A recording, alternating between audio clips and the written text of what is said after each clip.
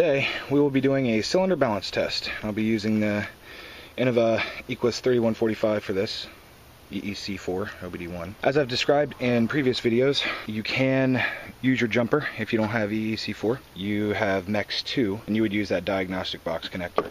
We have EEC-IV here, so the EEC connector that I've described in previous videos. Now I have the extension cable. I can do this from inside the car. Previously in my other videos I did not have this extension cable and just had to dangle it off the side there because this is part of the engine running test. You'll probably want this. It's a 6-foot extension cable. Alright, first step, you will want to make sure that your key on engine off test passes with all ones. 111. System pass, okay.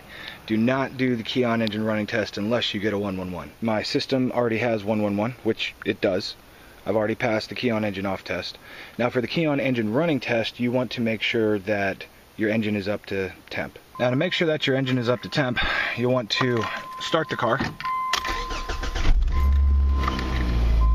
and let that run for a couple minutes. Now the easiest way to tell if your car is up to temp is when that primary cooling fan comes on. So as soon as that fan kicks on, your car is up to temp. Now while you're waiting for your car to go up to temp, you can go ahead and connect your diagnostic connector. It's kind of hard to do one-handed. Now you can just let that dangle in there. And then you can run this. Just drop it in your seat there. And then just wait for your cooling fan to come on. Now you can make this go faster by using your throttle. It's right here. Just push that down. That'll raise the engine RPM up. Raise it up to about 2,000, 3,000, something like that. And that should speed up the heating process because it's working harder. So that should come up to temp faster. Alright, now we got the fan on. Next thing to do is turn off the car. Come in here and turn off your car.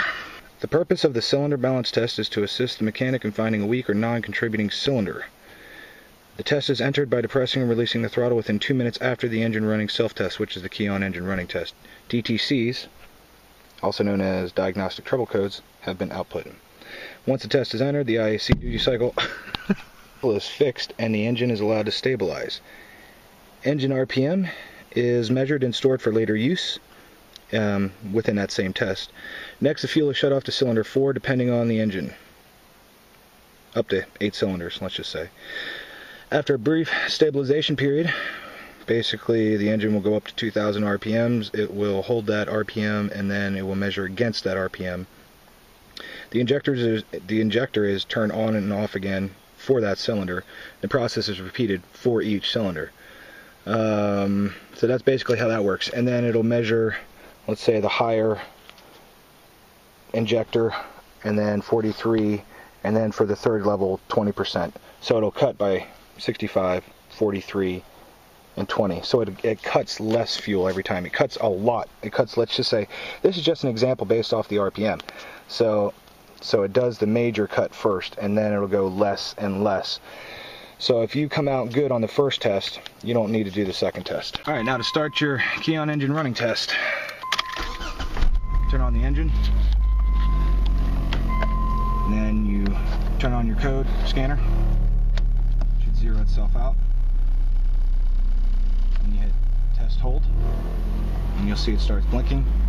And as soon as it hits your cylinder number, which is 4, you turn the steering wheel, hold that,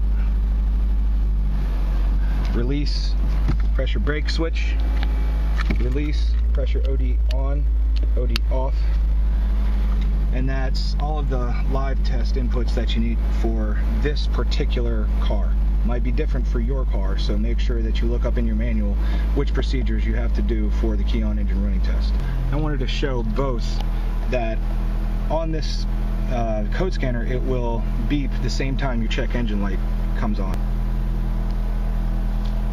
There's the check engine light down there, and a little box is blinking at the same time. Hopefully this should be 111.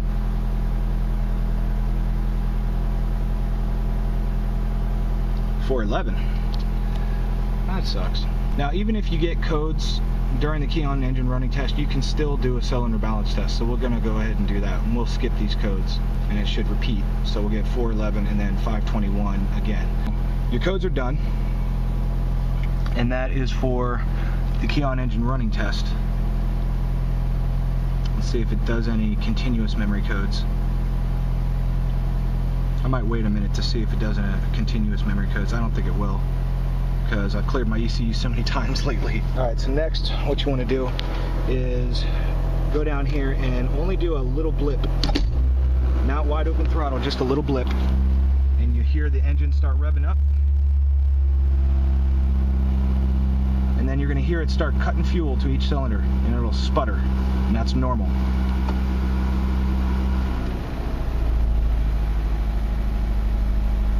So it's sputtering now. Sputter, sputter, sputter, sputter, sputter. And that's the fuel injector pulsing, getting cut. And then it should start outputting codes. Right now, it'll go through every cylinder first. So that was cylinder number 4. I think it starts with 4 and then goes 3, 2, 1. Now we're doing cylinder 3.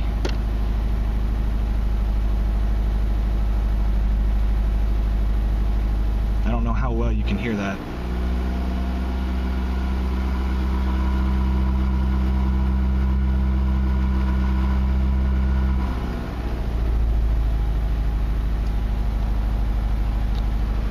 That was cylinder 2.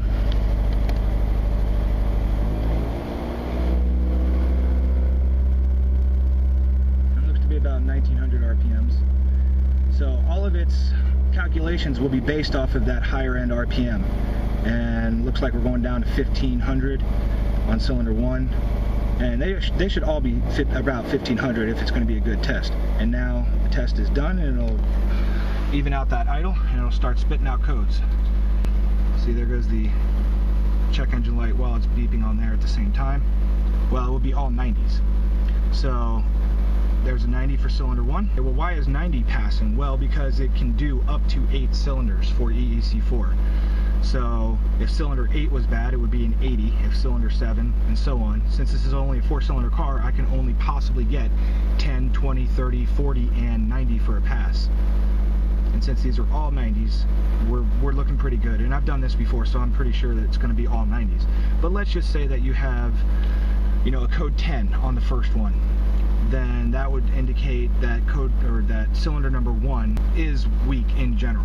Now that we have all 9s, we're looking good. Now if you want to, let's say you get 10 and you're like, uh-oh, I have a bad cylinder, or let's just say mildly bad. It's the first level. There are 3 levels.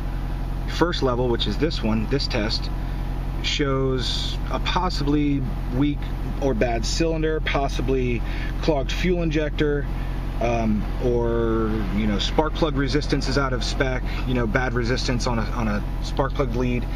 So if you want to do the second level test, then you just go down, you do the same thing, just a little bit of throttle. You see it start raising up, and now we're doing level 2. So if you did not pass on level 1, it drops you down to level 2. The ECU will basically say, well, how bad is this cylinder? So we're going to level 2, and it cuts even less fuel. So let's just say, just for an example, that the engine or the fuel injectors are cutting by 50% now instead of 65. The more you get to level 3, the more normal your fuel injectors will run. You can repeat the test, but you can only repeat the test on level 3. So let's say you want to do it a 4th and 5th time, it will still only do the 3rd level. So what happens if it says you still have bad one on level 2? That's basically going to be the same exact thing: a clogged fuel injector, bad wire, or a bad cylinder. So there's 3 basic possibilities there that are going on. So let's say you want to do it on level 3. Well, you do the same exact thing, you hit the gas pedal, you run through that, and if that comes back, then that is either a fully clogged fuel injector, complete loss of signal to the cylinder, or a bad cylinder completely not combusting at all. And that's bad. If you fail something on the 3rd level, that's really bad. Really, really bad. So I got all 90s on the 1st level, so I don't even have to do the 2nd. I'm just doing this to show you basically, you know, the steps in case this happens to you. And that's about all there is to doing a cylinder balance test. This is not a substitute for a compression test. Cylinder balance test will do a couple of different things that a compression test won't do. It will also tell you the health of your fuel injectors, possibly, because you have those 3 culprits there: the fuel injectors, the spark leads, or the cylinder itself. So it kind of helps to have an overall picture of your cylinders, and that's what a cylinder balance test does. And I hope you've learned something, and if you have EEC-IV, you can go out and do this. Doesn't matter what car you have. If you have EEC-IV, you can do this balance test. I believe all EEC-IV cars have a cylinder balance test. And even if you don't, even if you have MEX2, I think there's still a MEX2 cylinder balance test. I hope you learned something new. Cool.